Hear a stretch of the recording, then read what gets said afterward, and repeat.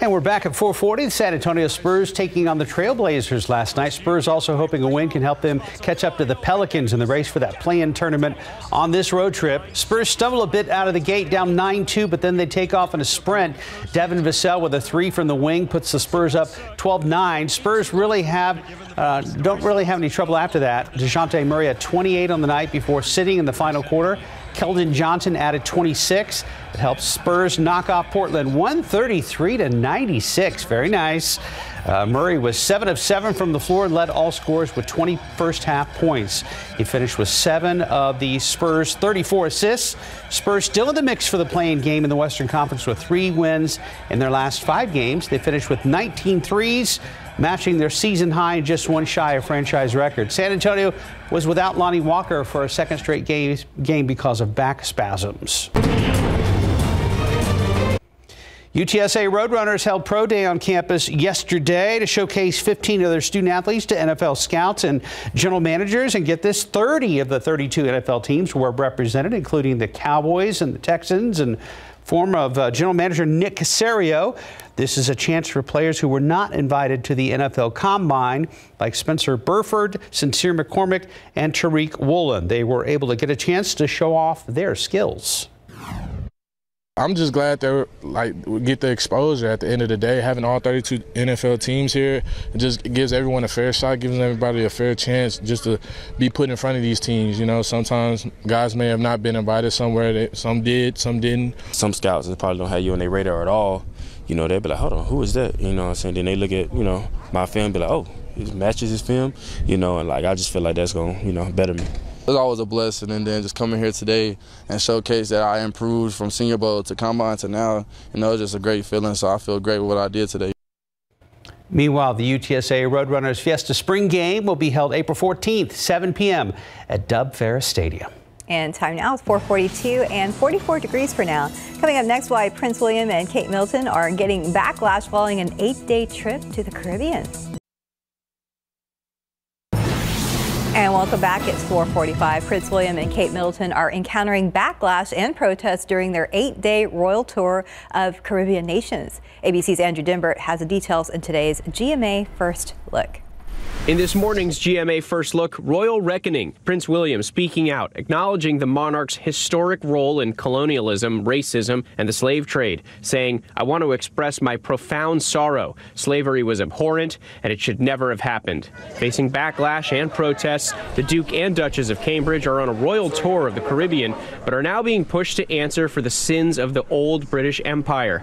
During a welcome for the two Wednesday morning, Jamaica's Prime Minister had this message to the palace. We are moving on. Presenting the couple an official gift of aged rum, all smiles during the meet and greet, but the Prime Minister not shying away from saying it's Jamaica's destiny to become an independent country. There are issues here which are, as you would know, unresolved. So what does this mean for the rest of the Royal Caribbean Tour? It's all coming up at 7 a.m. With your GMA First Look, I'm Andrew Dimbert, ABC News, New York. 446, preserving family memories. We're talking about that box of old family photos and memorabilia that may be in the back of the closet or up in the attic. Here's 12 on your side's Marilyn Moritz with how to make sure they last.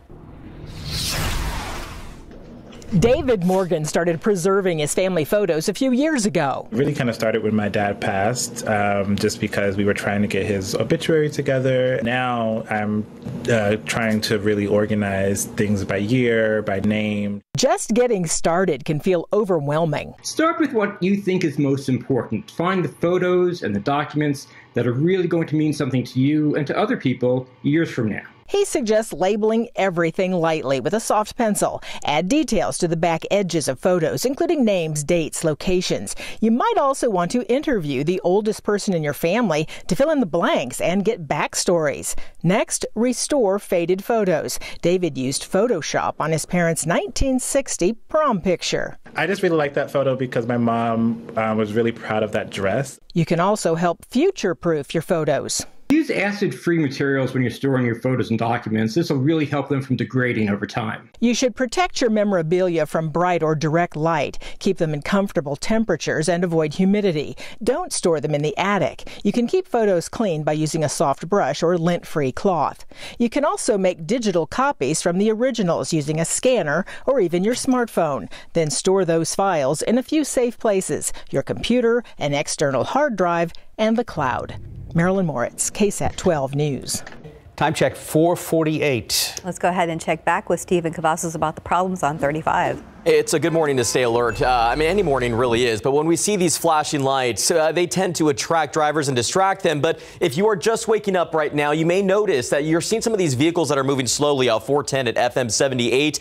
That's because a crash has been reported in that area that is causing this slowdown. And right now, drivers, again, make sure that you are paying attention because you're going to have to exit here off 410 northbound. It's exit Space Center Drive, pardon me. There is a closure here in those northbound lanes of 410, and that is due to a crash that happened right here off I-35 northbound at Ritterman Road. So again, right now traffic is being forced to exit that Space Center Drive, but first responders have been out there for a little while now. We are working to get some information. Nothing confirmed just yet. Not sure how many vehicles were involved or if there were any injuries, but we are working to confirm that. Katrina Weber will be live with us a little bit later this morning. But right now, this is an area, if you can, try to avoid it. We're starting to see a slight slowdown in that direction, but we'll be giving you those updates. So stay with us coming up a little bit later on in the newscast, guys. You know, it's weird, Stephen. I know you were under the weather earlier this week. We had a problem in that same area for Mike was mentioning that. many hours. Yeah, a little bit earlier this week. Yes, it's been busy on the roadways. Yeah. Thank you, Steve. It really has. All right, Mike's back, and it was really chilly yesterday morning. How are we looking out there right now? Really chilly. Yeah, it's cold out there. Temperatures are a good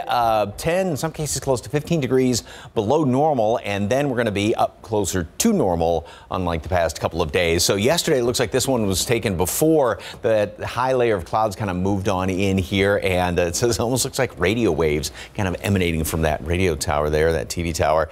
Cool picture, though, or is that a cell phone tower? Something like that. Anyway, thank you very much for the KSAT Connect shot. And a good-looking view of the skyline. We don't have any issues out there. A couple of clouds, that's about it. And then we'll have plenty of sunshine throughout the day. Wind chill temperatures right now, 38 Randolph, 39 in town, and 38 also in Bulverde.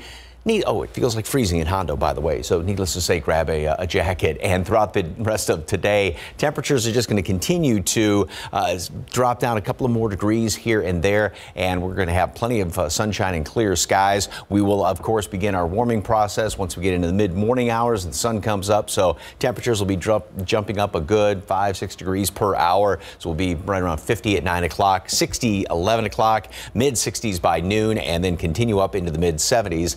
So we will be anywhere from about 3, 4, 5 degrees above what it was yesterday. That's roughly a normal high temperature, what you'd expect this time of year. But notice how it is going to remain on the breezy side. So that combined, of course, with the very, very low humidity is what's prompting the red flag warnings to go into effect 11 o'clock till 7 o'clock tonight for virtually all of the area, with the exception of some of our eastern counties where you had some of the rain, but just about within. And even though there's nothing formally posted here, you just got to watch any sort of outdoor burning. And this is going to be a situation where there's nothing formally issued for tomorrow, but still fire danger is going to be on the critical side, just because these numbers, the dew points, the measure of moisture in the atmosphere, are going to remain very, very low, and you get any sort of breeze. It won't be quite as breezy, but still a very high fire danger. This is going to be the case again into tomorrow. Then we go into Saturday, and notice how the start of the humidity return will commence over the weekend. Doesn't mean it's going to be oppressively humid at all, but it's going to begin to return, then it'll come back in next week. So we had some very dry air upstairs in the atmosphere, and this means we're going to have some beautiful blue skies today, and nothing going on as far as computer models all the way through the weekend. Just a lot of sunshine around here. So yes, beautiful weather. Downside, of course, we do have those red flag warnings today. 65 degrees at noon, sunny and windy. And then a high temperature today up to 75, again, sunny and windy. Then we go into the next few days. Tomorrow, we jump up into the mid-80s. Same thing on Saturday. And still going to be cold the next couple of mornings. Then the humidity begins its return later in the weekend and the first part of next week, which is evident by those low temperatures. A couple of showers are going to be possible Tuesday and Wednesday. Jury's still out as to how widespread the rain, but at least there's that chance of rain by next week. Hey, Mike, it's not even 5 a.m. You're allowed to say humidity or whatever that was. I promise you're okay. Yeah, nobody's going to get mad. And then also trying to type it in, too. It's like, how many eyes are supposed to be in there? Right, yes. It's early. It is very early, but we're glad you're up with us this early. 4:52 now, 45 degrees. And coming up next, the red carpet is being rolled out for the Academy Awards. We're going to tell you which films are expected to get high praise. The red carpet is ready for the Oscars, plus it's a big week for actress Jessica Chastain. Fill it is on what's happening in Hollywood. Here's ABC's Jason Nathanson. They've officially rolled out the red carpet in Hollywood, literally ahead of Sunday night's Oscars. The show making its return to the Dolby Theater after being held last year at Union Station in downtown Los Angeles due to the pandemic. This year, there will be fewer media outlets than usual on the carpet and backstage, but far more than last year's super limited show. And you'll see it all Sunday night on ABC. There are plenty of pretty voices with nothing to say. Do you have something to say? And speaking of the Oscars, Best Picture frontrunner Coda is going from the screen to the stage. The story about a teenage daughter with a dream to sing, trying to find her place among her mostly deaf family, is being adapted into a musical by the LA-based Deaf West Theater. It was a new experience this week for the cast and creators of Bridgerton, a premiere for season 2. They didn't get to do that ahead of season 1 because of the pandemic, and executive producer Shonda Rhimes says the gathering this week in London was fantastic and long overdue. It's so exciting to be here celebrating the show because we didn't get to do it the first time around, and to really be able to come together after all this time. I think this is the first time we've really had a chance to just join together and enjoy this, something that's not over Zoom. And it's a big week for Jessica Chastain, nominated for Best Actress at Sunday's Oscars, and today's her birthday. She's 45. And that's what's happening in Hollywood. I'm Jason Nathanson, ABC News, Los Angeles. And time now is 4:57 and 45 degrees out there for now. Still ahead on GMSA, after 3 days of hearings, what's next in the Supreme Court confirmation process for Judge Ketanji Brown Jackson? Plus, YouTube is making thousands of TV show episodes free to stream. We're going to tell you how to find them coming up in Tech Bites. And we are going to lead our newscast yet again in this next half hour with an update on the situation with all these flashing lights out there on the northeast side, the vicinity of Loop 410 and FM 78. Stephen has more coming up, and I think we're just about ready to check in live with Katrina Weber. Live from KSAT 12. Good Morning San Antonio starts right now. Making headlines this morning, what's next for Judge Ketanji Brown Jackson following 19 hours of questioning at the Senate Judiciary Committee? Another cold start out there, even here in town, mid-40s. Good morning, everybody. It is Thursday, the 24th. Thanks for joining us this morning. We're going to check in with Mike in just a minute, but first let's go over to Stephen Cavazos. There's been a lot of problems there on I-35. Another busy morning, Mark, Stephanie. We're taking a look at 410 at FM 78. If you're just waking up with us, you may want to avoid this area if it's in during a route you take during your morning drive. 410 at FM 78, we see some flashing lights. What we're also spotting from this view is some slow-moving traffic there. You can see that we do have first responders that are actually forcing vehicles to take that exit, and that's because that portion there has been closed off according to TxDOT. What we're looking at here on the map now is 410 northbound. Right now, vehicles are taking that exit at Space Center Drive, and we're seeing that slight buildup. It's nothing too bad just yet, but the morning is still young, and as we see more people get out, and if that crash is still there, we can likely start to see a buildup in that direction. So watch out. But again, that is because of that crash that they're investigating right here off I-35 northbound at Rittiman Road. We're not seeing a big buildup yet, and we're not sure what caused it. We're going to speak to Katrina Weber in just a moment, but let's get that bird's eye view of the metro area. Not seeing slowdowns anywhere else. There's not really anything else to report in terms of crashes or stalls, but the big problem is going to be right here off of 410 at FM 78. And once again, we do have Katrina Weber, who is live there this morning. Katrina, what are the conditions looking like right now? Well, Stephen, these roads are busy, especially this access road. This is all the traffic that is being forced off the highway. Now, this is that area where 410 and 35 meet up, and you can see all of the flashing lights back here.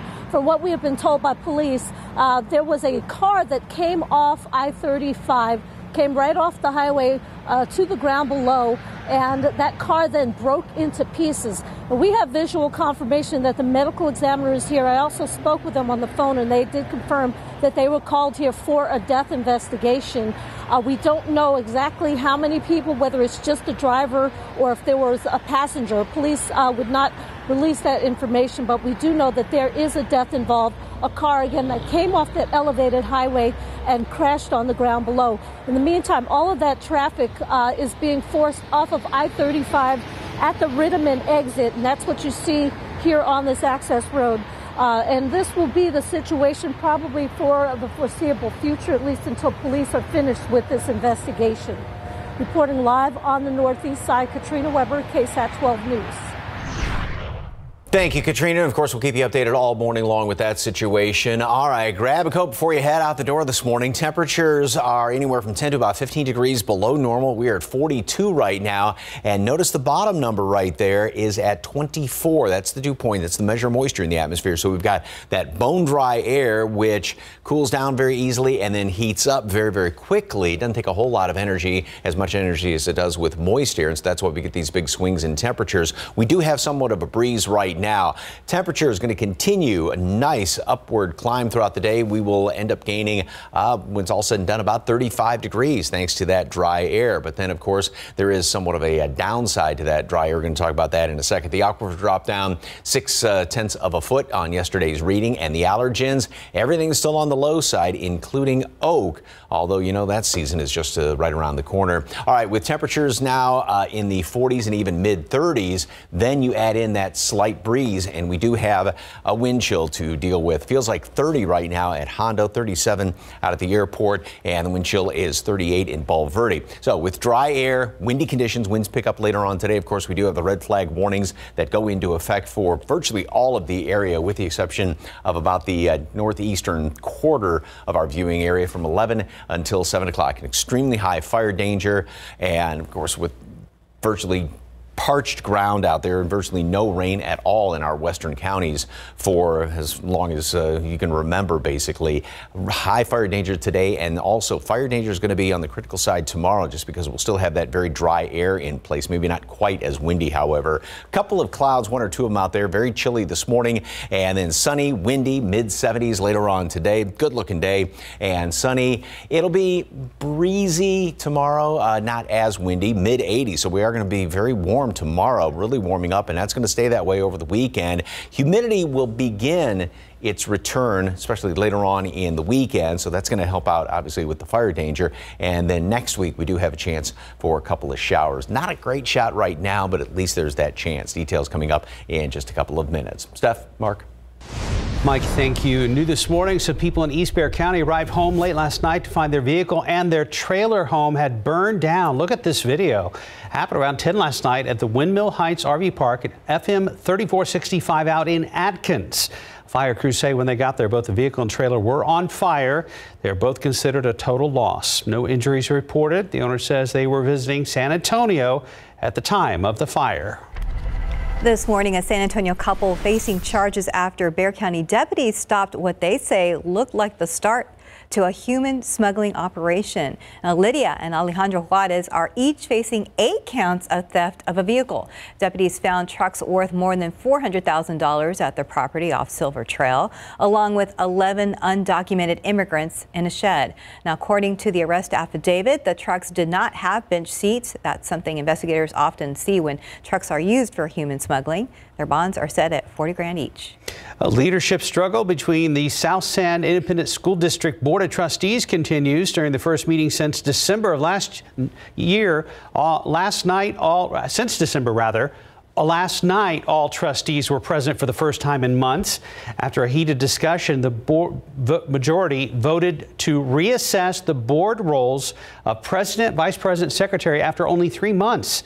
The district superintendent is still on administrative leave. In the meantime, an interim superintendent is trying to keep the district staff moving forward with day-to-day operations. You can read more about the district's troubled past on KSAT.com. We are learning more about the tornado that left significant damage throughout Guadalupe County on Monday. The National Weather Service now confirms it was an EF2 tornado. Estimated peak winds were at about 115 miles per hour. The tornado traveled more than 7 miles, passing through Kingsbury and Luling, just west of Seguin. Several trees were snapped and even uprooted. And according to Guadalupe County officials, at least 24 properties were damaged. No injuries were reported. A local state of disaster has been issued for that area for at least the next 6 days. And turning to Washington, a vote on Judge Ketanji Brown Jackson's nomination to the Supreme Court is expected before the Senate's Easter break. It follows days of hearings which continued into last night. ABC's Alex Brachet has the highlights.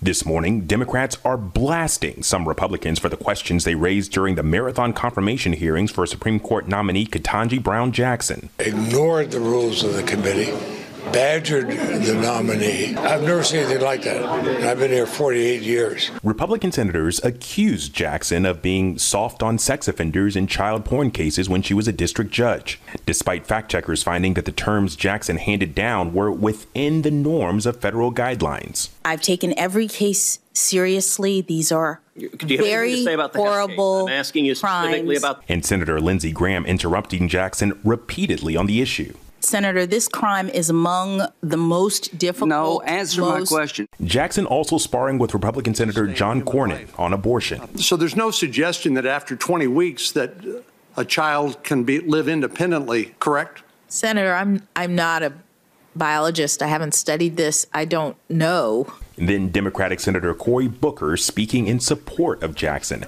emphasizing the historic nature of her nomination. You got here how every black woman in America who's gotten anywhere has done by being like Ginger Rogers said. I did everything Fred Astaire did, but backwards in heels. I know what it's taken for you to sit in that seat. And Senator Ben Sasse appearing to subtly call out his Republican colleagues. I think we should recognize that the jackassery we often see around here is partly because of people mugging for short-term camera opportunities. If Democrats stay united, and it's expected that they will, they won't need a single Republican vote to confirm her. A vote on her nomination is expected early next month. Alex Brachet, ABC News, Washington. Just about 10 minutes past the hour, 44 degrees. And coming up next, how the city and the San Antonio Housing Authority are trying to help families despite an end to an eviction moratorium. And outside with live cam, yes, grab a jacket. But how warm will it get later on? Oh, look at this beautiful shot. We zoomed in a little bit more, and we've captured some of the tallest buildings in downtown San Antonio. That's gorgeous, isn't it? It looks beautiful with all the lights there. We'll be right back.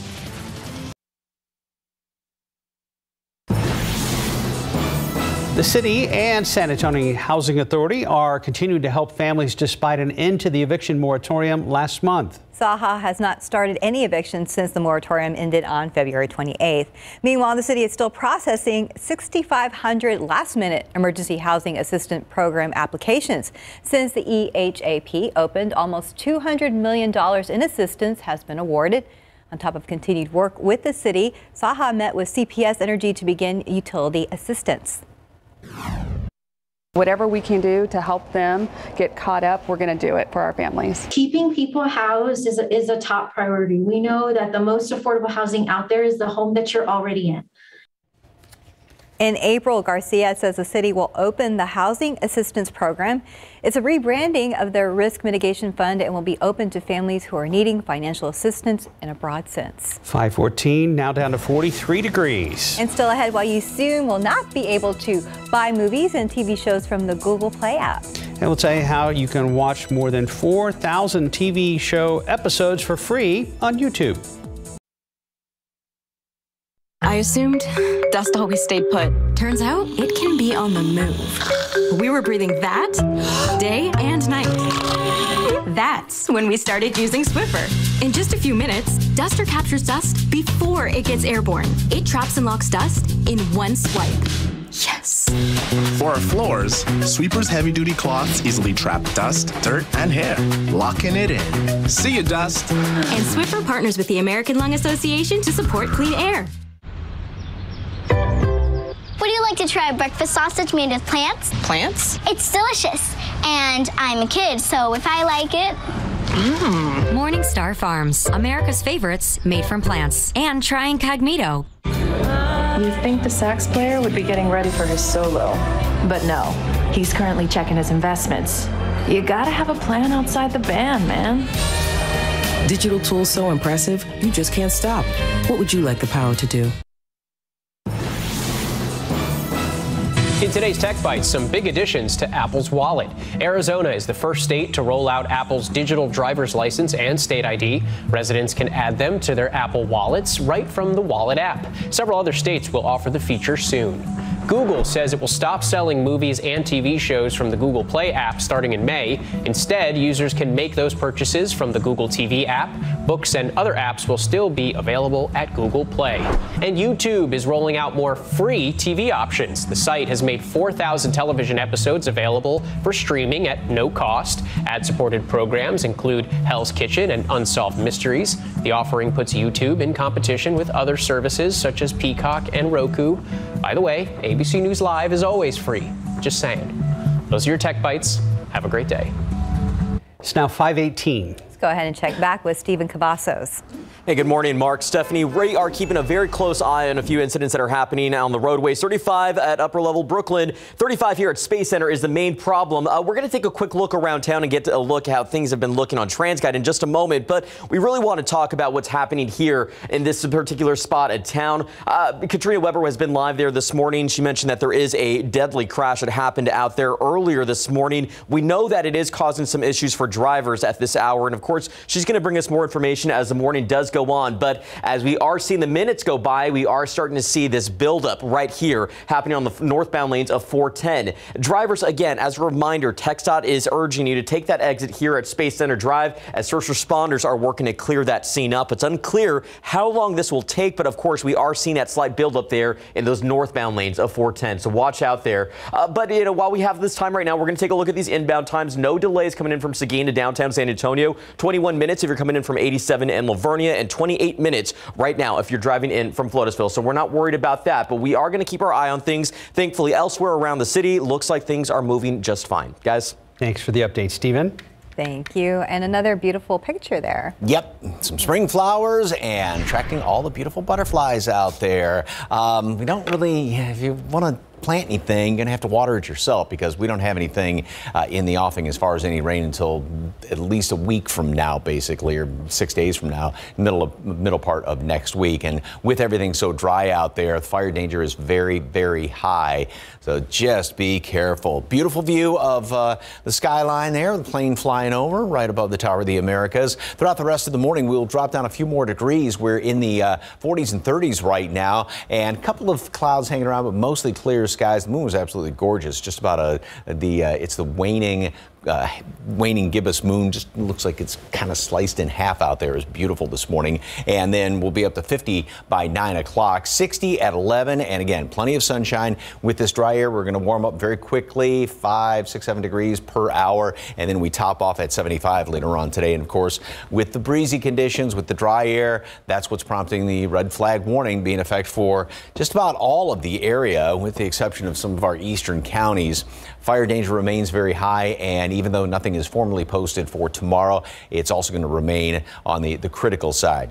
Very parched ground, dry air, and still enough of a breeze out there. 72 yesterday, 73 in Pleasanton, and 75 down around Cotulla. And then definitely add to that, especially off to the west, we're going to be up into the low to mid 80s. But in and around the metropolitan area, we're looking at mid and a couple of upperish 70s here. Leon Springs is going to be up to 77 later on today. And then add to that the next couple of days. So we're going to be staying in the low to mid 80s all the way through the middle part of next week, and then sort of divide this graphic in half. Much more comfortable in the left half of it, and then more humidity in the right half of it. So that's obviously going to be, though, helping out the fire danger, though, with the get more humidity. And then look at the low temperatures when they stay in the upper 50s, low 60s. This indicates some more humidity around here going into the first and middle part of next week. So up until then, today, tomorrow, Saturday, most of Sunday is going to be comfortable as far as the humidity is concerned. 65 degrees today at noon, sunny and windy, and a high temperature is going to make it all the way up to 75. And again, that breeze out there with the red flag warnings throughout most of the area. Tomorrow, another chilly morning down to 43. 48 on Saturday, and temperatures go up into the 80s going into the weekend.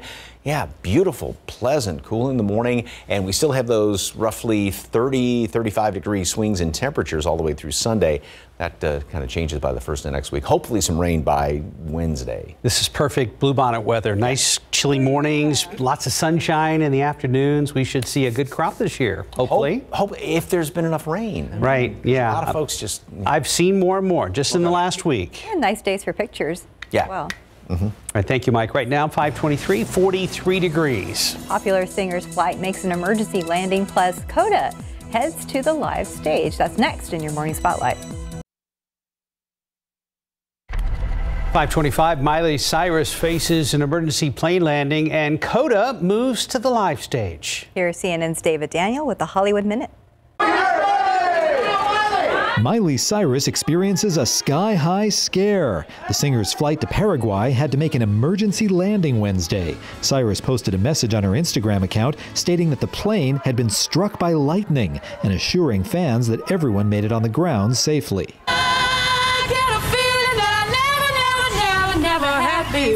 Coda will take its singing to the live stage. The Oscar-nominated drama is reportedly being adapted into a stage musical by the Deaf West Theater. No timeline has been given for the project, which is being developed by the film's producers. Taron Egerton has tested positive for COVID-19 and is taking a week-long break from his latest West End play. The show's producers posted the news on social media, saying the actor will spend the next week isolating. The news comes 2 weeks after Egerton passed out and collapsed to the stage on opening night of the production. In Hollywood, I'm David Daniel. 526, heads up, it's 43 degrees outside. And still ahead on GMSA, we're going to tell you which major airlines are asking the Biden administration to end COVID-19 mask and test requirements. And we have important information on a new recall that involves thousands of Ford vehicles. Plus, why it may be a little harder for you to find your favorite refrigerated pizzas like Totino's at the grocery store. Making news this hour, why several major airlines are pushing the Biden administration to end COVID-19 mask requirements for flights and in airports. And taking a look outside with live cam, grab a jacket. It's 43 degrees right now, but things will warm up later this afternoon. Good morning. It's Thursday, the 24th. Thanks for joining us today. Looking forward to another beautiful day, but we'll talk with Mike in just a minute. Let's go ahead and check in with Stephen Cavazos first. He has the latest on a fatality accident. Yeah, not so pretty out on the roadways here off of 410 at FM 78. We are taking a look at those flashing lights. Those are first responders investigating that deadly crash that happened a little bit earlier this morning. Katrina Weber is live there, and we're going to speak to her in just a moment. But let's see how this is impacting that morning commute. As you can see from this shot, it transguides slow-moving traffic that is forced to exit there 410 near 35, where those two interchanges meet. So make sure that you are driving carefully, and if you need to head this route and maybe have to head to work and rush there, this is not a place you're going to want to be right now because you could be stuck in some traffic. We get that overall view of the map, and we're not seeing congestion anywhere else, but where we're starting to see that buildup is there at 410 northbound. That crash again picked up here of the northbound lanes of 35 near Rittiman, but further down, TxDOT actually has the 410 northbound lanes closed off, and they're actually asking traffic to exit the Space Center Drive. So you see that buildup of red and orange that's continued to build over the last few minutes. We're watching it closely, but as we inch closer and closer to 6 a.m., this could start to gradually pick up as well as vehicles get and drivers get their morning started. But again, we're going to watch it closely. Katrina Weber again live there right now. Katrina, tell us where you are and what you've been able to find out. Well, we're right on this access road just south of Rittiman Road. This is the area where that car came off the elevated highway and landed on the ground below. Take a look at all these lights that are out here, all these first responders still working the scene. And you can see that the traffic here on the access road has picked up since the last time we visited. Now, this goes back to about 3 o'clock this morning. Police told us that there was a driver on I-35 just south of Rittiman Road who for some reason came off the highway. Now, the curious thing is police say there's no damage to any of the railing on the highway. Somehow that car went clear over the side and landed in pieces, according to police, on the ground below. Now, we do have the medical examiner here. We have confirmed that there is at least one person who was killed in this crash, and so the investigation is continuing right now in this area. And again, traffic being forced off, I guess, 410 and 35 in this area near Riddiman Road. As you head north on those highways, you're being asked to get off and use the access road to get around this area. We'll keep you updated and let you know as soon as that changes. Reporting live on the northeast side, Katrina Weber, KSAT 12 News. Thank you very much, Katrina. All right, step outside this morning, and as you notice, Katrina's got a pretty heavy coat on because it's cold out there. Grab your sunglasses and grab your jacket. It's one of those days where we're going to be gaining about 35 degrees on average, in some cases even more than that from the low to the high. 42 right now, and then the dew point temperature, measure moisture in the atmosphere, is down to 24, so really, really dry air out there. Slight breeze out of the northwest, and so that gives us a wind chill right now. Feels like 37 here in town, and the wind chill is 42 at Randolph. 30, that's the cold spot over there for you folks in Hondo, and right around Rio Medina feels like 40 degrees. We do have the red flag warnings that go into effect later on this afternoon because of this very dry air. The wind is going to be picking up later on today. We're going to have 10, 20 mile per hour winds, and then gusting on top of that, close to about 30 miles per hour at least in some cases. So outdoor burning, just forget about it altogether, because anything that pops up is going to spread extremely quickly if any fires do pop up. All the allergens, got a bunch of them out there, but everything is on the low side, including oak. Even though all the leaves started to fall, still don't have a lot of oak pollen hanging around here, and that's fine with me. 65 degrees today at noon, 75 for a high temperature today. Again, some blustery winds, and then it's going to cool off fairly quickly later on this evening. So if you're going to be out from this afternoon into the evening hours, make sure you do take a jacket with you. Another day tomorrow, just about like today, except add roughly anywhere from 5 to 10 degrees to the high temperature. Weekend forecast is coming up in a couple of minutes. Steph, Mark? Mike, thank you. You could soon be flying without a mask if a group of airlines has its way. CNN's Amy Kiley has more on the company's request to the Biden administration. These 10 U.S. airlines and cargo carriers have a request for the Biden administration. They want to get rid of mask mandates on flights and test requirements for international travel. Some European countries are starting to do that, but not everyone thinks it's a good idea. Those countries are lifting the restrictions brutally from too much to too few. The federal transportation mask mandate ends April 18th, barring another extension. The White House says it's consulting the CDC about lifting it earlier. That agency reports cases are trending down. It's also warning the new Omicron subvariant is more transmissible than the original version. Our vaccines work, our boosters work, and it does not indicate more severe disease than the original Omicron. It's still unclear who might need another booster. Some people have been clear they don't want to wear a mask. Look around you. This is the power.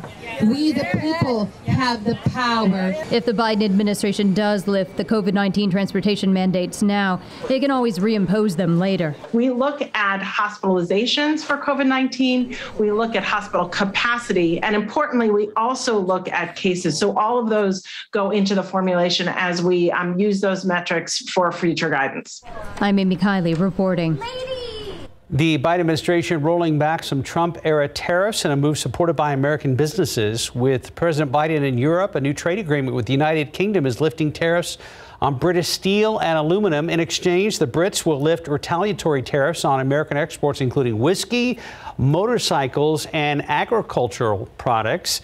In a separate policy exchange, the administration also easing some tariffs on Chinese-made goods put in place by President Trump. Sarah Palin continues to push back. The former VP candidate and Alaska governor wants a new defamation trial against the New York Times. Now, Palin's attorneys accuse the U.S. district judge of having a slanted view of the case. Palin sued the Times and its former editorial page editor back in 2017. In February, the jury found the New York Times wasn't liable for publishing an editorial that incorrectly linked a map that Palin's Political Action Committee posted to the 2011 shooting that killed 6 and injured former Congresswoman Gabrielle Giffords.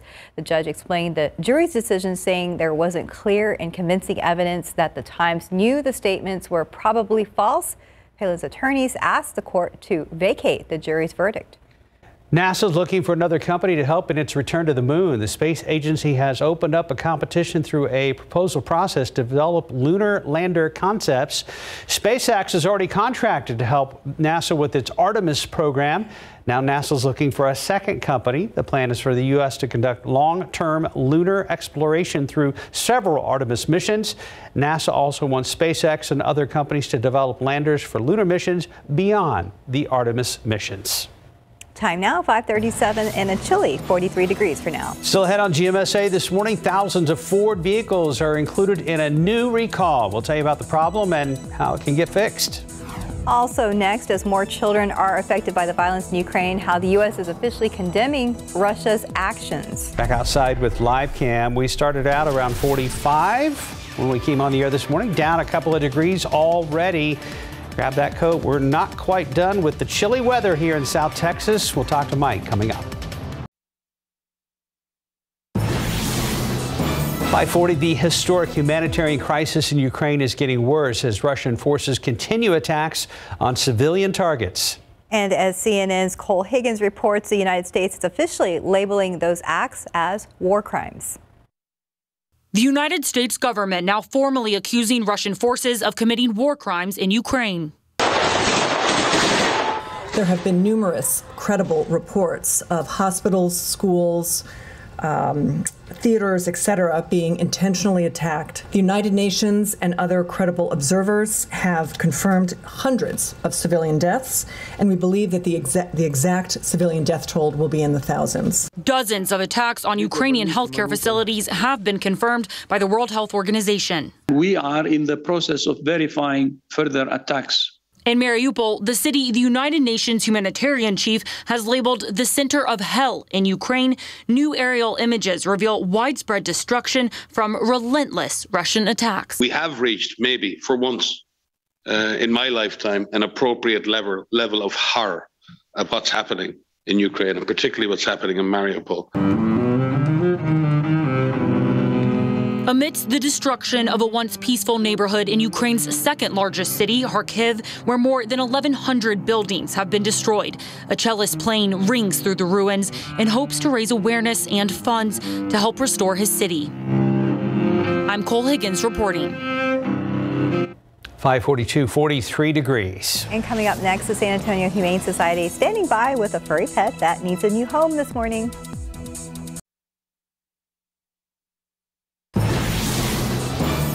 Well, if this isn't a perfect example of being spoiled, he's got a shirt on and then wrapped up in a towel and being held. Exactly. Kim's here from the San Antonio Humane Society. Chilly. Who's this little one? This is Porky. Porky is, I know, Porky's like, I'm just nice and snug. Porky is a 3-month-old terrier mix. Porky came into us just a couple of days ago, and Porky there's brothers and sisters, 2 others that look just like him. So you do have a little bit of white chest I know. right there. So, okay. Say hi, Can't see it underneath that Porky. nice little snuggly t-shirt you got on there. So. It's nice and cozy. And for being 3 months old, well, probably just because he's wrapped up nice and snug, but he's the calmest little 3-month-old too. Yeah, but he'll definitely want to play. So lots of fun outside, keeping him busy. And lots of chew toys inside. Lots of chew toys, so he doesn't choose. Exactly. That's happened to me before. What you got going on? So Fiesta's coming up, right around the corner. We've got our great Fiesta medals on sale. We also will have Fiesta t-shirts on sale at our location off of Fredericksburg Road. So come and see us. Get Fiesta-fied. Get Fiesta! It's early this year, but you got to get in the spirit. So exactly. Why not head over there and adopt little Porky or some of the other kitties and puppies they have over there. And the address is 4804 Fredericksburg Road, just outside Loop 410. 226-7461 is the number to call. Thank you, dear. Thank you. And in your morning consumer headlines, Ford has issued a recall for some of its trucks and SUVs because of a brake fluid leak. Now, according to the National Highway Traffic Safety Administration, close to 200,000 vehicles could potentially be affected. They include F-150s from 2016 to 2018, Expeditions from 2016 to 2017, and Lincoln Navigators from 2016 to 2017. Ford says a loss of brake fluid could reduce brake pedal function and require greater effort and distance to stop. At least 4 low-speed accidents have occurred because of that issue. No injuries have been reported. If your car is impacted, dealers will replace the brake master cylinder free of charge. You may have a tough time finding your favorite frozen pizza. General Mills says they're struggling to meet demand for its refrigerated pizzas like Totino's, along with raw dough for its Pillsbury line. The company's chief financial officer blames, altogether now, supply chain shortages, pointing to disruptions in supply of raw materials to make their food like fats, oils, starch, and even packaging. The company also said the costs of products like wheat are rising because of inflation. Even though the supply issues have improved in the last few weeks, General Mills says they are still below where they usually are. The FDA has released its inspection findings after a major baby formula recall. The findings show Abbott Nutrition failed to ensure the surfaces in the plant that touched the formula were maintained to prevent contamination. Now, Abbott recalled several lots of Similac, Alimentum, and Elecare baby formula made at its manufacturing plant in February. The recalled formulas have been linked to serious infections in 5 infants. 2 of the babies died. In an internal investigation by Abbott, they concluded the bacteria likely entered the building with contractors who walked on the roof and failed to clean their shoes. Because these are preliminary findings, the next steps are a formal report and a warning letter to the company.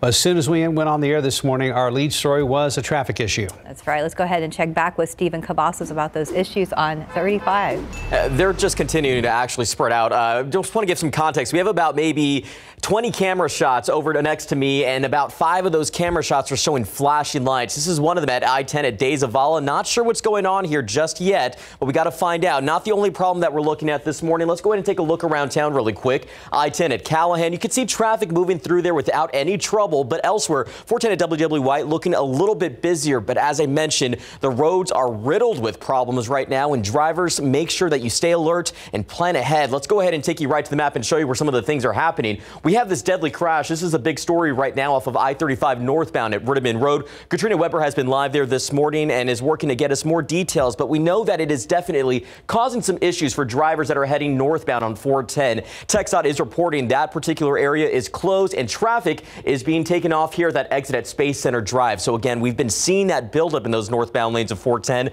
Make sure, again, you are planning ahead. Not the only problems, as I mentioned, we do have I-10 eastbound at Roosevelt Avenue, where a second crash popped up a few minutes ago. And while I was looking at that TransGuide camera, another one came in here off of 410 southbound at West Military Drive. Wider look at the map does show we do have a pretty problematic start as we get this new morning rolling. We're going to keep an eye on things and give you guys those updates as things go on. And thank you very much, Stephen. You know, we've had a few pictures sent in of a few, like 1 or 2 blue bonnets. Right. We haven't seen a whole patch of blue bonnets yet. Not yet. There we go. And here you go. Yes, indeed. Beautiful field full of bluebonnets there. Yeah, that's a gorgeous picture. And I don't know what this usually looks like, you know, as far as not in bluebonnet season. But the other thing to take note of, and a lot of brown patches in there, and that may look like your front yard and backyard as well, because things are really dry down there around Floresville and especially out to the west. Gorgeous picture. Yes, beautiful blue skies out there. But boy, it's also evident that with the brown patches, we could use some rain, and not really anything in the forecast, maybe way down the road. We've got some clear skies right now, and yep, it is cold out there. Wind chill 37, 35 is what it feels like in Comfort. The wind chill is down to 30 right now in Hondo, and we don't even have that strong a wind as of right now. I mean, in a lot of places, there isn't really any wind to speak of. 9 miles per hour out there at the airport, 9 Castroville, 7 at Hondo, but then these numbers are definitely going to start to pick up as the morning rolls on, and especially later on this afternoon. So we're going to be maybe losing a few degrees in the next couple of hours.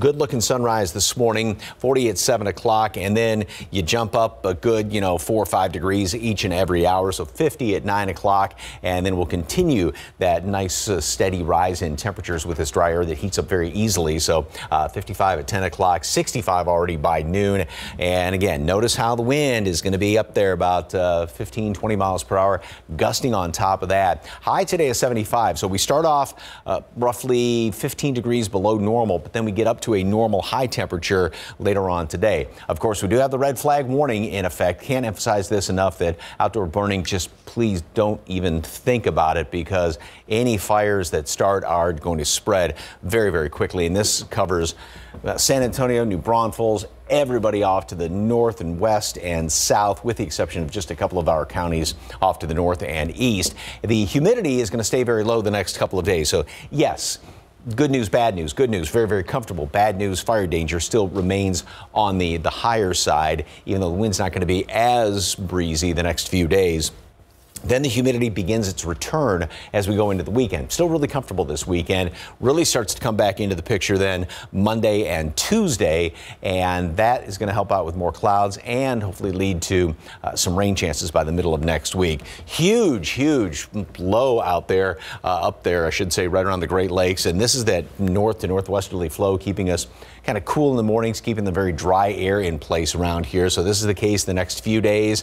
Then we go into the weekend, and it's not quite as pronounced as far as the that flow coming in here from the north. Start to flatten out a little bit more. That next low is going to start to work its way on in here. This will help to pull in more moisture around, and so that, like I said, is going to help out with the clouds. And as that thing moves pretty much just to the north of us, right on top, it would be giving us a better chance for some rain, but we're going to be sort of on the tail end. But this will give us that chance of rain as this continues to slide by just to the north of us by the middle part of next week. So again, at least there is the chance of rain. We'll obviously keep watching it. Hopefully it does improve as time goes on. 65 degrees today at noon. Sunny, windy, and high temperature today makes it up to 75. Really, really nice day. Open up the windows. And then tomorrow, same situation. Cold morning.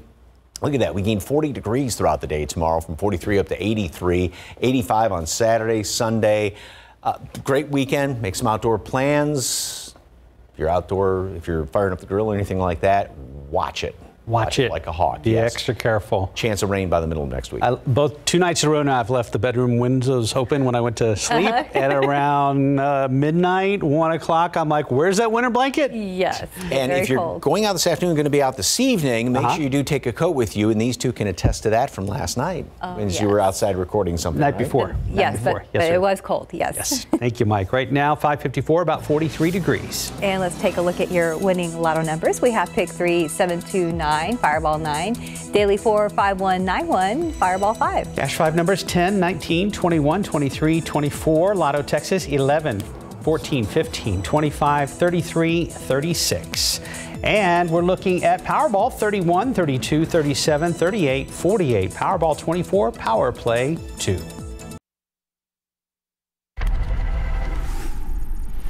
Good Thursday morning coming up here on GMA. We, of course, have to cover that breaking news. North Korea test firing a long-range missile toward the sea, the first intercontinental ballistic missile launch in more than 4 years. We're going to tell you what we know about that. And President Biden in Europe, meeting with our allies in a series of high-stakes meetings. They are looking for ways, of course, to end the war in Ukraine. We're also learning Ukrainian forces are pushing Russian troops back from the capital. We will have that and so much more coming up right here on GMA. Ahead the next hour, GMSA, a popular voice back on the FM airwaves in San Antonio. How your branded radio station is spinning Tejano music into a new era. TransGuide right now, we do have several traffic trouble spots. Stephen will get you up to speed on that. And we'll also check in live with a reporter from our sister station in Houston. He has arrived in Poland, where he's covering a U.S. aid group's efforts with the war next door in Ukraine.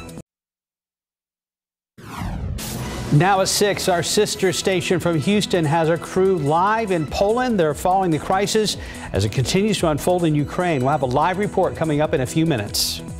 Live from KSAT 12. Good Morning San Antonio starts right now. And good morning to you. It's Thursday, March 24th. Thanks for joining us today. Let's go ahead and get right to traffic. It's been a busy morning. It's not slowed down. Mark, Stephanie, if you're just waking up with us, we are spotting some of that trouble out on the roadways. 35 at Space Center. This is a view from TransGuide, a different shot. It doesn't really show a whole lot of activity out there, but I was just checking with the TxDOT website, and I was talking to our friends over at TransGuide. This portion, there's still some closures out there due to a deadly crash. When we're going to speak to Katrina Weber in just a moment, let's go ahead and show you where it's pinpointed, because we're seeing that crash right now listed off I-35 northbound at Rittiman Road. As we drive down here, we're starting to also see that buildup of traffic off the northbound lanes of 410. Right now, traffic is being forced to take that exit at Space Center Drive, and that's what's causing that buildup there. So we're going to watch that closely and again talk to Katrina Weber in just a moment, but got to get to these other crashes as well. I-10 eastbound at Roosevelt, we're starting to see that buildup there as the morning does go on. Nothing too bad here though. Off of 410 southbound at West Military Drive, as we get that wide look at 601 around the metro area, no other problems to report just yet. But as we inch closer to morning rush, things can quickly change. Let's head over to Katrina Weber live there this morning. Katrina, what's the latest? Well, good morning, Stephen. It looks like we have a bit fewer of those flashing lights that we saw earlier. But this is the area where that crash happened about 3 o'clock this morning. From what we're told by police, there was a car that came off that elevated highway, off I-35, just south of Ritterman Road, landed in pieces, according to police, on the ground below. We did see a lot of activity right in that underpass earlier where police and the medical examiner were working. But right now, again, it looks like some of them have left the scene since that time. We don't have any information on the person or people who were killed in this crash, but we do know there was at least one death as a result of that car coming off the highway. The highway had been closed ever since, and traffic was being diverted onto this access road. Now, I'm starting to see some activity up on this elevated portion. I'm going to try to find out to see exactly if something has opened up or what is going on. But for now, we do see a lot of that traffic still on this access road, so there are some closures here. Reporting live on the northeast side, Katrina Weber, KSAT 12 News. Thank you very much, Katrina. Beautiful start this morning. Notice she was wearing a coat because it is pretty chilly out there. We're going to have a great looking sunrise. Prior to that, though, they're off in the eastern sky, and usually, the brightest object in the sky, in the night sky, other than the moon, is the planet Venus. But that's Venus and Mars and Mercury together, and then Jupiter and Saturn are kind of down in the line right here. So all the visible planets are going to be kind of lined up. But yeah, that's those three planets kind of clustered up there together. An absolutely gorgeous sight. And temperatures, yep, it's pretty chilly out there, as I mentioned. 42 at the airport, Stinson.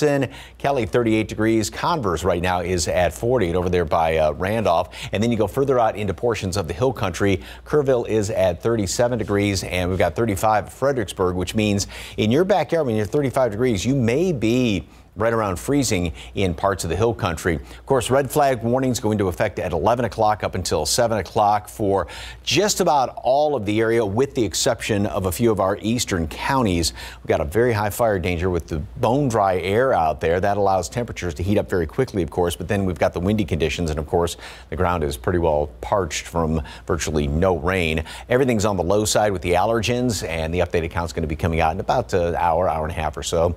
65 degrees today at noon, 75 for a high temperature. It is going to be windy. We've got those gusty winds northwest at 10 to 20 miles per hour. Plenty of sunshine. It's going to cool off kind of quickly tonight, and another day like today. Cool morning, and then it's going to be even warmer in the afternoon. Plus a look at the weekend forecast coming up in a couple of minutes. Steph, Mark? Mike, thank you. We are now 1 month into the war in Ukraine. President Joe Biden's high-stakes meetings in Brussels, Belgium start today. He's preparing to announce new sanctions on Russian lawmakers. Our sister station KPRC in Houston has a crew on the ground in Eastern Europe covering the humanitarian crisis unfolding amid this war. That's right. Reporter Zach Lashway is live in Helm, Poland. That's only about 15 miles from the Ukrainian border. Zach joins us live this morning. Good morning. Mark, good morning to you. Stephanie, good morning, and good morning to you at home. Yes, we are in Helm, Poland. As you mentioned, approximately 15 miles away from that border. We are along one of two routes Ukrainians fleeing that country can take into Poland that can lead them to Western Europe. We've been on the ground for less than 24 hours. We've spent much of our time in Warsaw at a church that's been converted into a shelter, talking with refugees. The Baptist Union of Poland headquarters is usually quiet on a weekday. But since late February, hundreds of refugees, many children, mix life and love into its corridors. I just feel like it's normal, although it's not normal. In the basement of the fellowship hall, a sense of normalcy, children playing with toys while others compete during a game of foosball. trying to pretend war is not forcing them to flee from their home. As Christians, we don't want only to help physically, but also encourage them spiritually. Reverend Dr. Matthijs Whitehahe is the pastor at the Baptist Union of Poland. He, with help from dozens of volunteers from Texas Baptist Men, a Texas-based organization, has transformed their campus into a shelter for Ukrainians fleeing conflict. We couldn't believe it was happening. Peter and 8 of his family members are trying to get to the United States. I know your plan is to go to South Carolina. Yes, that's right. Do you ever believe you will return home to Ukraine? Yeah, I believe so, and I hope so. Is your hope to return to Ukraine? The same goes for Araya. Yes. I want home. Maria, a mother and grandmother, crochets to take her mind off her new reality. Maria is at the shelter with one of her grandsons.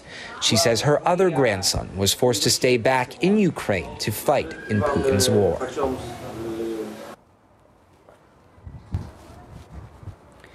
And Maria hopes to be reunited with her family in Boston, Massachusetts. She has a son who lives there, so that's her goal. Her goal is to see her family soon, once again, in the United States. Mark and Stephanie? Zach, what can you tell us about the difference you are seeing with the children and adults there? Yeah, so as I mentioned, we were in Warsaw for much of yesterday when we arrived, and we were at a church that is now a shelter, and we saw children running around, you know, children being children. They were playing tag, they were jumping on trampolines. Adults are much more reserved. They appear to be concerned. We use a translator to communicate with them, and during that, they express a lot of heartbreak and, of course, concerns for what's next. And Zach, what can you tell us about the shelters there? They are not meant to be long-term, right? That is correct. So, again, we're following a group from Texas, Texas Baptist Men. They're headquartered out of Dallas, but they have people throughout the state, volunteers here on the ground, helping these churches convert to shelters. They're currently helping 5. There are about 110 Baptist churches throughout Poland, and nearly half of them have converted to shelters. The other half cannot because they do not own the property, so people within those congregations are opening their doors. But they are meant to be stepping stones to what's next. Their goal is to get them out while they can take more in. But I know a lot of these folks we're speaking to, they want to stay in eastern Poland, specifically close to that border, because their hope is to return home to Ukraine. All right, Zach Lashway reporting live in Poland with KPRC. Thank you for joining us this morning. This morning, North Korea has fired at least one suspected ballistic missile towards the sea. That's according to military officials in South Korea. They say it's apparently extending its weapons test that may culminate with the flight of its biggest intercontinental ballistic missile yet. Right now, it's unclear whether the weapon involved was ballistic or just how far it flew. Japan's Coast Guard issued a warning for vessels passing nearby waters. This marks North Korea's 12th round of weapons launches this year. Now turning to Washington, a vote on Judge Ketanji Brown Jackson's nomination to the Supreme Court is expected before the Senate's Easter break. It follows days of hearings which continued into last night. ABC's Alex Prochet has highlights.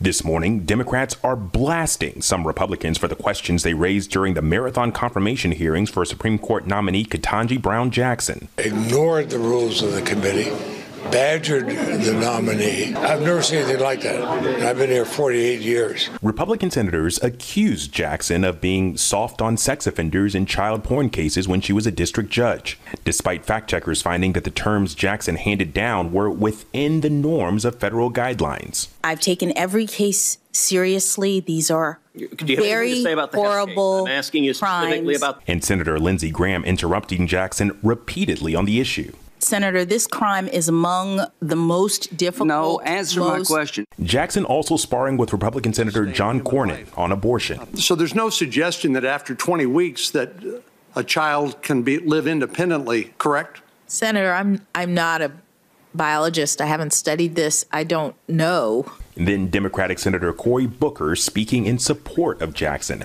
emphasizing the historic nature of her nomination.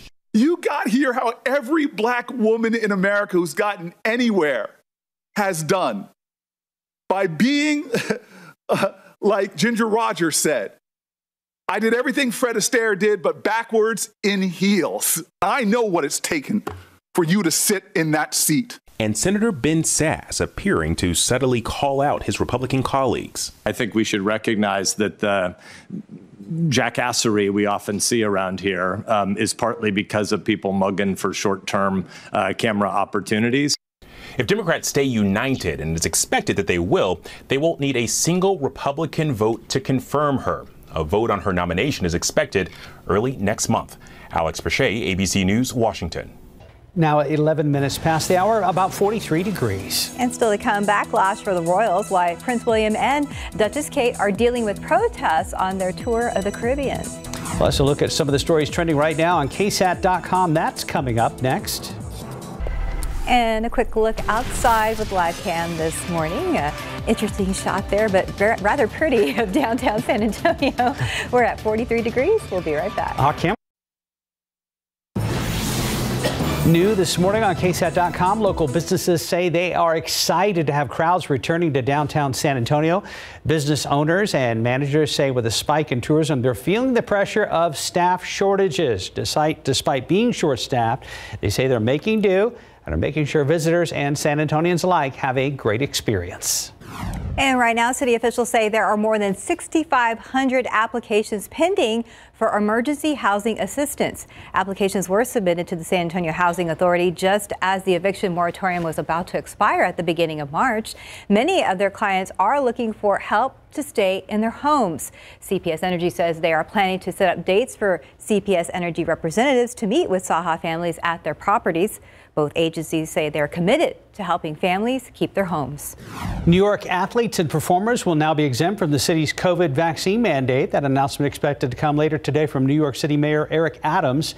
The exemption will go into effect immediately, allowing athletes like Brooklyn Nets star Kyrie Irving to play home games and allow unvaccinated baseball players to take the field when their season begins. Mayor Adams says he felt the vaccine rule was unfair when it came to athletes and performers because visiting players and performers were allowed to play and perform. For more on this story and others, head over to KSAT.com. And it's been a busy morning for traffic, but looking at the TransGuide cameras now, things seem to be moving in at least a lot of those shots, Stephen. You know, things are moving, but they have not slowed down in terms of problems. Let's get a closer look. US 90 at Couples. You can see that we got a busier shot, or we have a busier shot. 1604 at Kitty Hawk. We're not really seeing a whole lot going on in this direction, but other areas it has been some trouble out on the roadways, to say the least. Right here, this is a new one, 410 at Marbach. Wow, that's quite the scene out there. We'll find out what's going on in just a moment, but let's go ahead and get you to the map because there is a lot to talk about here. 35 northbound at Rittiman. This is the site of a deadly crash that occurred earlier this morning. Katrina Weber has been live there and has been telling us what the conditions have looked like. I was checking also with TxDOT. It does appear that we are seeing this closure here that had been there off of 410 northbound opened up. Now traffic still slowed down there at the exit at Space Center, but again, we'll get that confirmed in just a moment so that way you can plan ahead. Drive down here does show some progress though. I-10 eastbound at Roosevelt. This crash is actually cleared out, so we'll get that removed from the map. And we've also seen this crash is a new one off 410 northbound right there at US 90. So that's the latest one. That may be where we saw those flashing lights. 410 southbound at West Military. This crash is also cleared. So it's a lot to keep up with. But as we get the bird's eye view of the map, 618, no other problems to report. So we can take a breath for a little while. But make sure you are driving safe. We're going to have more updates coming up here on GMSA.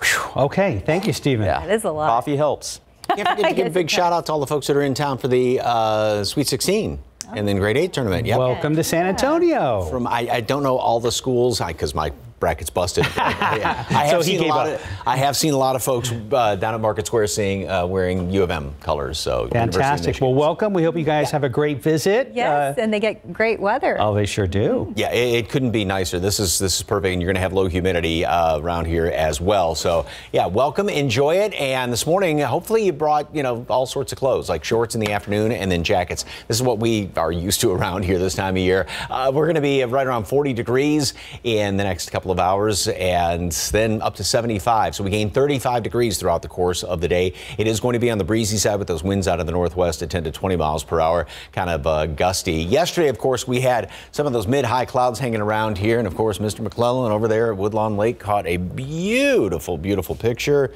Yes, a very dramatic looking sunset this evening. Thank you so much for that picture. And the sunrise is going to be very dramatic as well. Is that the glow already, or am I kind of pushing things a little bit? Maybe pushing things. By the way, I was talking off the top of this half hour, and the three planets together, I misspoke. Is Venus, Mars, and Saturn that were together right there, and then Jupiter and Mercury are just. Which planet called to tell you you're wrong? Which planet called? Pluto. Anyway, so yeah, and all the visible planets are kind of lined up there together. Obviously, we can't see some below the horizon right now. Wind chill temperature right now, 37 degrees. 34 is what it feels like in Comfort, and Hondo still at 31. So yeah, it's pretty darn cold out there. We don't have much of a breeze right now, and the wind obviously is going to be picking up later on today. So again, temperatures will drop down another degree or so right around, because in a situation like this, we got mostly clear skies, one or two clouds out there, very dry air, light wind. You get the coldest temperatures just before, sunrise, and then so that's why in the 7 o'clock hour we should have our coolest temperatures, and then warm up pretty quickly. 50 at 9 o'clock. We get up in the 60s by 11 noon, 65 degrees. Of course, wind is going to start to pick up, and then we'll top off at 75 later on today. Plenty of sunshine. I mean, just an absolutely gorgeous, gorgeous day. But of course, on the downside, we do have that red flag warning for the high fire danger throughout most of the area because of haven't had rain in forever, it seems like. All right, in the next couple of days, like today, we were talking about a 35-degree swing in temperatures, about 40 degrees tomorrow. Really cold start in the morning, then get up into the 80s. And then notice how the low temperatures especially start to come up, so we won't have that big swing in temperatures. So that's the humidity that starts to return, and that's going to hopefully feed a couple of showers by probably not until the middle part of next week. Around the country, there's that huge storm system still up there in the Great Lakes, churning around there up into Canada. That's the same one that brought us the severe storms a couple of days ago and is now pulling in very, very nice weather. So that's going to be getting on out of here upstream. We really don't have anything in the offing except plenty of sunshine, and yes, gorgeous weather, but of course the high fire danger. 65 degrees today at noon, sunny, windy, then a high temperature makes it all the way up to 75 degrees. Yeah, just a glorious day. Roll down the windows, but make sure you close them by later on this evening. Who was it, you, Steph, that left the windows open? Mark. That was me. Mark. Oh, Mark. Yeah, well, yeah. I should know. Now, and keep in mind, I only grabbed a blanket. I left the windows open. 83 degrees tomorrow, 85 high temperature over the weekend. Humidity begins its return, and then at least we have some rain chances by the middle of next week. Yeah, I'm one of those guys that likes to sleep cold. Ooh, not me. Yeah, you're always cold. Right. I mean, it could be August, and you'd be like, I'd still have a blanket. Yeah. Thank you, Mike. 622, about 44 degrees. And a great night for our San Antonio Spurs. Just ahead, highlights from their big win in Portland. My A1C stayed here. It needed to be here. Ruby's A1C is down with Rybelsus. My A1C wasn't at goal. Now I'm down with Rybelsus. Mom's A1C is down with Rybelsus. A1C down with Rybelsus. In a clinical study, once daily Rybelsus significantly lowered A1C better than a leading branded pill. Rybelsus isn't for people with type 1 diabetes. Don't take Rybelsus if you or your family ever had medullary thyroid cancer or have multiple endocrine neoplasia syndrome type 2 or if allergic to it. Stop Rybelsus and get medical help right away if you get a lump or swelling in your neck, severe stomach pain, or an allergic reaction. Serious side effects may include pancreatitis. Tell your provider about vision problems or changes. Taking Rybelsus with a sulfonylurea or insulin increases low blood sugar risk. Side effects like nausea, vomiting, and diarrhea may lead to dehydration, which may worsen kidney problems. Need to get your A1C down? A1C down with Ask your healthcare provider about Rybelsus today. In this morning's GMA First Look, Royal Reckoning, Prince William speaking out, acknowledging the monarch's historic role in colonialism, racism, and the slave trade, saying, "I want to express my profound sorrow. Slavery was abhorrent, and it should never have happened." Facing backlash and protests, the Duke and Duchess of Cambridge are on a royal tour of the Caribbean, but are now being pushed to answer for the sins of the old British Empire. During a welcome for the two Wednesday morning, Jamaica's Prime Minister had this message to the palace. We are moving on. Presenting the couple an official gift of aged rum, all smiles during the meet and greet, but the Prime Minister not shying away from saying it's Jamaica's destiny to become an independent country. There are issues here which are, as you would know, unresolved. So what does this mean for the rest of the Royal Caribbean Tour? It's all coming up at 7 a.m. With your GMA First Look, I'm Andrew Dimbert, ABC News, New York. Now to a huge win for our San Antonio Spurs. They were able to crush the Trailblazers last night in Portland. DeJounte Murray coming away with 28 points. Keldon Johnson added 26. Final score, Spurs win 133-96. The Spurs are still in the mix for that play-in game in the Western Conference with 3 wins in their last 5 games. And last night's win comes without Lonnie Walker. He was out for a second straight game because of back spasms. Great win. Go Spurs, go. Time now, 6:27 and 43 degrees for now. President Joe Biden in Brussels, Belgium, to meet with NATO allies to enact new sanctions on Russia and crack down on other countries helping Russia. We have details in our next half hour. And a quick look at the roads with TransGuide. There are the problems there at Loop 410 and Marbach Road. We're going to be checking in with Stephen Cavazos very soon.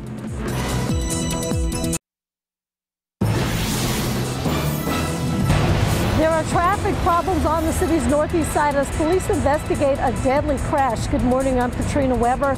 You may want to avoid the area near I-35, 410, and Ritterman Road. I'll tell you more about it. President Biden's high-stakes trip to Brussels now underway. I'm Alex Bechet in Washington. I'll have a preview coming up. Another very chilly start to our day as we go outside with live cam over there near the airport. 43 degrees right now. Hi, good morning. Thank you for joining us. It's a little cold out there. We'll get to weather in just a minute, but we're having a lot of problems with traffic, especially there at Loop 410 and Marbach Road. Since we went on the air this morning at 4:30, here's another update with Stephen. Thank you, Mark. Stephanie, Loop 410 at Marbach. We're going to start here. This is another problem spot that we are watching closely. We are seeing first responders that have been out there for a little while now. This is a crash that popped up probably a few minutes ago, and you can see with traffic moving in the background, we could probably expect some slowdowns in the next few minutes. Let's take you to the map because we are seeing that pinpointed in the northbound lanes of 410 right there at US 90. Again, no slowdowns just yet, but we can likely expect to see some congestion as the morning does roll on. But we are seeing a little bit of progress as we drive over here to the northeast side where we have this crash off of I-35 northbound at Ritterman. Talking to our friends at TransGuide a few moments ago and with Katrina Weber, it does look like those northbound lanes at 410 have reopened, which had been closed for quite a while due to this deadly crash. First responders have been out there for quite a while, and that's where we find Katrina Weber live there now. Katrina, what's the latest? Well, good morning, Stephen. Yeah, just like you said, we are seeing fewer lights out here. The only area that we see right now is right under this, in this overpass here. That is where police and other first responders still have this area roped up. This is as you come off 35 and you're attempting to go to Ritterman Road. That area is still closed right now, but most of the other areas that we saw that were closed earlier have reopened. And this, of course, is due to a crash that happened about 3 o'clock this morning. Police tell us that a car flew off the elevated highway and landed on the ground below in pieces. The medical examiner was here. They did confirm that at least one person died in that crash this morning. And so this has been the situation ever since as police investigated the crash to try to figure out exactly what went wrong. They say the curious thing is that the car came off the highway and seemed to miss all of the guardrails because there was no damage to any of those. So it flew right over the guardrails and then landed on the ground below. And again, one person at least killed in that crash. It looks like they are just about wrapping up the investigation, so we expect that this area may reopen soon. But for now, that's the only thing still closed, the underpass here as you come from 35 North to Ritterman Road. Reporting live on the northeast side, Katrina Weber, KSAT 12 News. Thank you very much, Katrina. All right, beautiful start this morning. We've got a lot of clear skies out there as of right now, and it is definitely cold. Temperatures are, well, we're at 42 at the airport. Really dry air. Dew point is down to 23, which means extremely low humidity. Slight breeze, so we do have somewhat of a wind chill. Of course, very dry air. Wind is going to be picking up later on today, and that's prompting red flag warning for, again, most of the area, with the exception just of our some of our eastern counties. So any outdoor burning, just please don't even do it, because we've had some of those wildfires that have popped up over the past couple of days, and they spread extremely quickly, and that's the situation today. And even though there's nothing formally posted for tomorrow, fire danger is still going to remain on the higher side tomorrow because the dry air remains in place. All of the allergens out there on the low side, including oak. We're not really into the throes of the oak season as of yet. A couple of clouds, otherwise mostly clear skies. It is chilly or just downright cold out there this morning, and then sunny, windy, mid 70s later on today. So we're well below our normal low temperature, which is mid 50s right now, but we get up to a normal high, and we're going to be gaining about 35 degrees throughout the course of the day. Sunny, mid 80s tomorrow after a very cold start again. So it's low to mid 40s up to low to mid 80s. Then over the weekend, good looking weekend, make some outdoor plans. It is going to be warmer, still in the mid 80s. Humidity will start to return. Still going to be comfortable all weekend long, but later Sunday you'll start to notice some more of that humidity coming on in here, and hopefully that leads to and helps out with some rain chances by the middle part of next week. Details coming up in just a couple of minutes. Steph, Mark. Thank you, Mike. New this morning, some people in East Bexar County arrived home late last night to find their vehicle and their trailer home had burned down. It happened around 10 last night at the Windmill Heights RV Park on FM 3465 in Atkins. Fire crews say when they got there, both the vehicle and trailer were on fire. They say both are considered a total loss. No injuries were reported. Now, the owner says they were visiting San Antonio at the time of that fire. The leadership struggle between the South San ISD Board of Trustees continues during the first meeting since December. Last night, all trustees were present for the first time in months. After heated discussion, the board majority voted to reassess the board roles of president, vice president, and secretary after only 3 months. The district superintendent is still on administrative leave. In the meantime, an interim super is trying to keep the district staff moving forward with day-to-day operations. You can read more about the district's troubled past on KSAT.com. And plans to help the East Side community grow and develop economically are moving forward. Last night, more than 100 residents and businesses got a chance to see the draft for the SA Tomorrow East Side Community Area Plan. Now, it's part of a larger comprehensive plan that covers the entire city that's been in the works for several years. Some of the improvements include crosswalks, trees, public art, and bike lanes. Residents can provide staff feedback on the plans until April 17th. City staff will then move forward to finalize the plans to present to council for a vote by the end of the year. We know that you can't have change right away, and so it's really working with our partners to help us implement the plan over time. The next phase after council approves the plan will be to find the funding in the budget. We are now 1 month into the war in Ukraine, and President Joe Biden's high-stakes meeting in Brussels starts today. He's preparing to announce new sanctions on Russian lawmakers. ABC's Alex Prochet has the latest. President Biden's high-stake trip to Brussels now underway, starting today at NATO headquarters for an emergency summit before meeting with the G7. The president and world leaders are expected to announce a new package of crippling economic sanctions on Russia, and will also crack down on any other countries helping them get around sanctions. It comes as Russia's invasion of Ukraine crosses the 1-month mark.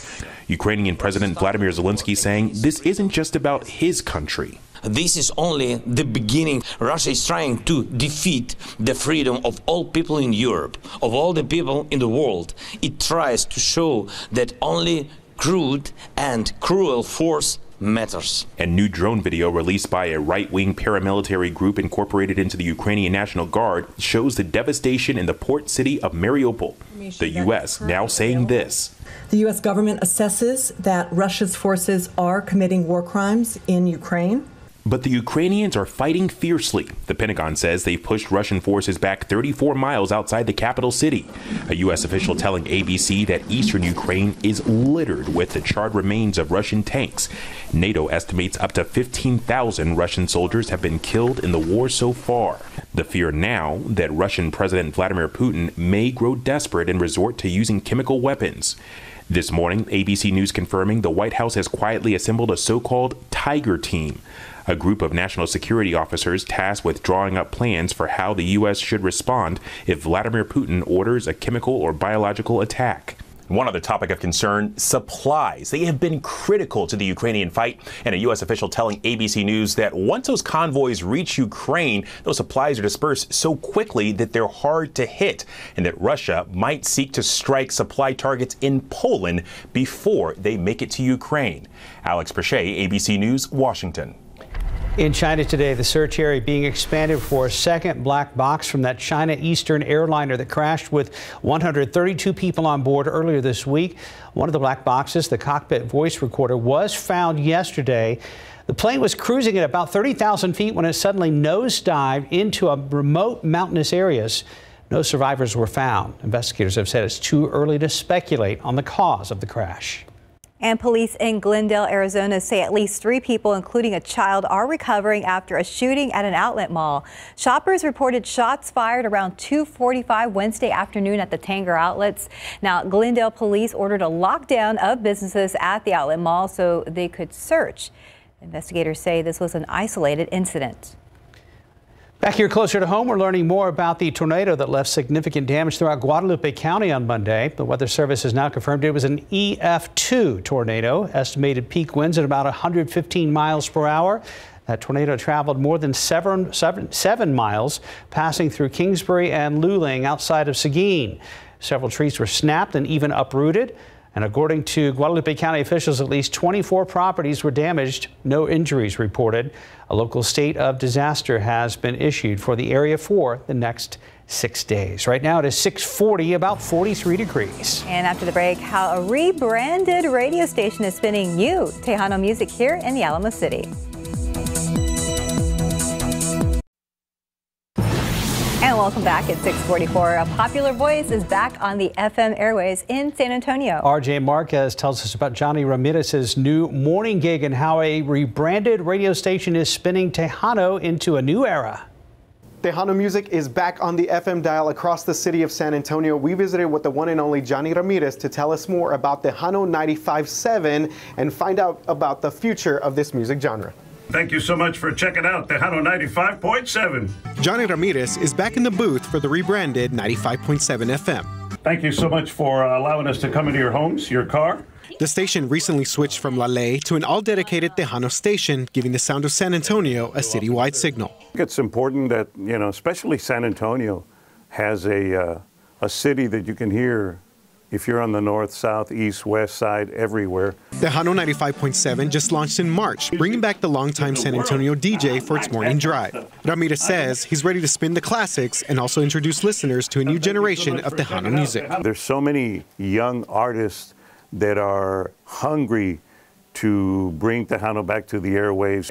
Ramirez says it's all about connecting to the community that makes us the Tejano capital of the world. It's who we are. It's part of our culture, part of our tradition, part of our heritage. And with this switch, Ramirez hopes Tejano music continues its recent rebirth. You never know what you're missing until it's gone, and then all of a sudden you're going, what happened? Well, what happened is, Tejano is back on the FM dial, and hopefully it's here to stay. And RJ Marquez, KSAT 12 News. Right now it's 6:45. Let's go ahead and check back with Stephen Cavazos about the problems on Loop 410 and Marbach Road. It doesn't look like there has been much progress here at 410 and Marbach. These things do take time. What we're looking at is a crash scene provided to us by our friends over at TransGuide, and we can see that traffic is moving in the southbound lanes without problems, but it does look like it's appearing to move very slow. But what we're seeing in the northbound lanes are those incidents, those flashing lights, where we did find that crash was picked up. Again, 410 northbound at US 90 is that problem spot. Not seeing so much of a buildup in those northbound lanes, but this is an area that we're going to watch closely as the morning does roll on. We're in that morning rush hour, so we know more people will be out on the roadways. Keep in mind, we still have this crash reported off the TxDOT website, that deadly crash. It's been the big story throughout the entire morning off I-35 northbound, again at Rittiman Road. Katrina Weber has been live there, and when we last saw her and talked to her, it did look like some of the conditions were improving, but cleanup again does take time. So we'll get more information as the morning does go on. Wide look at the map doesn't show problems elsewhere, but we see some congestion congestion off the northwest side near 1604. So just be prepared, I should say, for some slowdowns. Haven't had a time to check those inbound times. And if you are traveling into San Antonio, no major delays just yet from any of our neighboring communities. But keep in mind, 29 minutes in those southbound lanes coming in from 281 to downtown SA. One last look at 410 at Marbach. Guys, it's been a busy morning, but we're going to continue to watch these roads closely. Thank you, Steve. Good to have our family back together. Oh, yeah. Since last week at some point. It's been a while. Yeah. Good to see everybody. Did you miss us? Of course. Okay. Did you miss us? Sure. Of course. What would Mike say? I'm just kidding. Of course. Yeah, we were talking about. I was talking about all the folks in for the Sweet 16 and Michigan, Villanova. They're going to be playing each other, and then Arizona as well as Houston. So that's right. You figured out. And this is one of our great spring traditions around here. If you are out and about when the games aren't going on, seeing all the blue bonnets that pop up. This is over there at Our Lady of the Lake Convent Garden. Absolutely gorgeous. So yeah, just take a picture of them like we always do. It is beautiful, and they couldn't ask for nicer weather as well for folks visiting. It's cold. Hopefully you packed everything, though.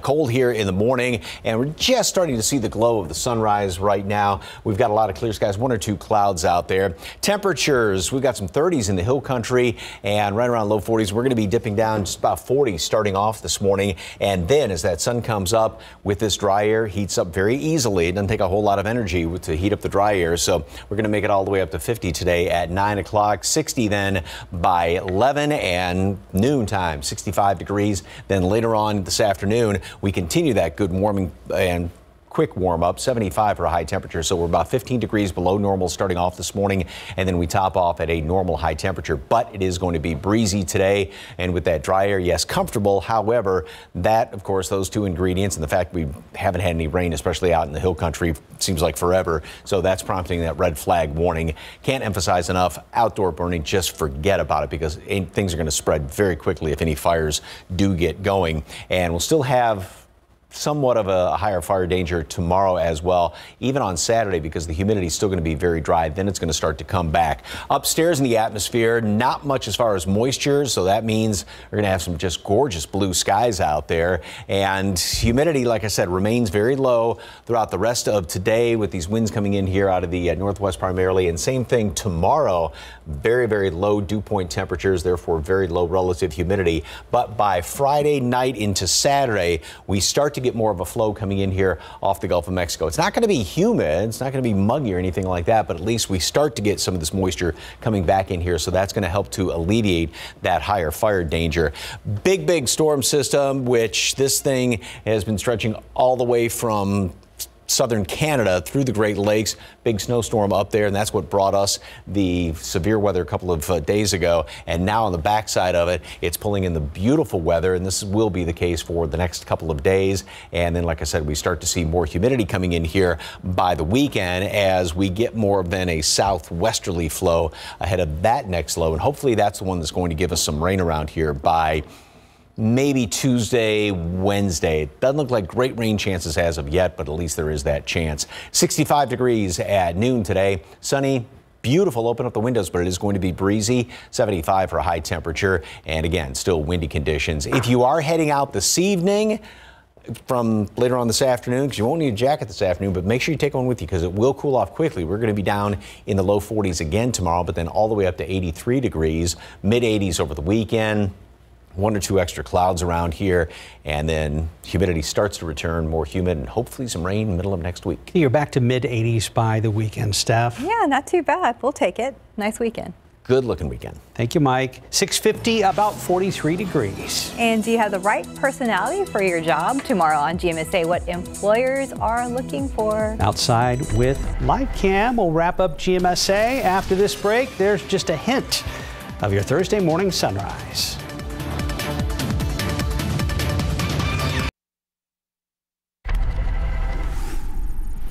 Good Thursday morning coming up here on GMA. We, of course, have to cover that breaking news. North Korea test firing a long-range missile toward the sea, the first intercontinental ballistic missile launch in more than 4 years. We're going to tell you what we know about that. And President Biden in Europe, meeting with our allies in a series of high-stakes meetings. They are looking for ways, of course, to end the war in Ukraine. We're also learning Ukrainian forces are pushing Russian troops back from the capital. We will have that and so much more coming up right here on GMA. About 5 minutes till 7 on your Thursday morning. Let's take a look at traffic again with Stephen Cavazos. No change here, Mark and Stephanie, on 410 at Marbach. This is where we have that crash reported earlier this morning. It does look like first responders are working to clear things up, but it has been a little while at this point where we've seen them out there. So you got to drive carefully in this direction. Keep in mind, as we're keeping our eyes on this particular area of town, we do have that crash here on 410 northbound at US 90. Sometimes our map will pinpoint a crash in a direction that's close to that vicinity where you saw TransGuide cameras. So we're going to watch this spot closely, but drive carefully. I do have some good news to report here as we drive over here to 35 northbound at Rittiman. That crash that Katrina Weber has been live at has finally cleared. So that's some good news. Not seeing slowdowns in that direction anymore. And as we get that wide look at the map, no other problems to report. Inbound times are looking okay as well, Mike. Thank you, sir. Gorgeous start this morning. We are starting to see the glow of the sunrise. And grab a coat, grab your sunglasses before you head out the door. We are now up to 45 degrees, 35 at Comfort, 38 at Port SA. We did bottom out about anywhere from 10 to 15 below normal. Red flag warnings go into effect later on this morning up until 7 o'clock in pretty much all of the area except our extreme eastern counties, northeastern counties, and dry air, windy conditions, 75 for a high temperature today. Gusty winds out of the northwest, 10 to 20 miles per hour. Still relatively high fire danger tomorrow. Huge warm up throughout the day. We start getting into the 80s, mid 80s by the weekend. Good looking last weekend of March, if you can believe already.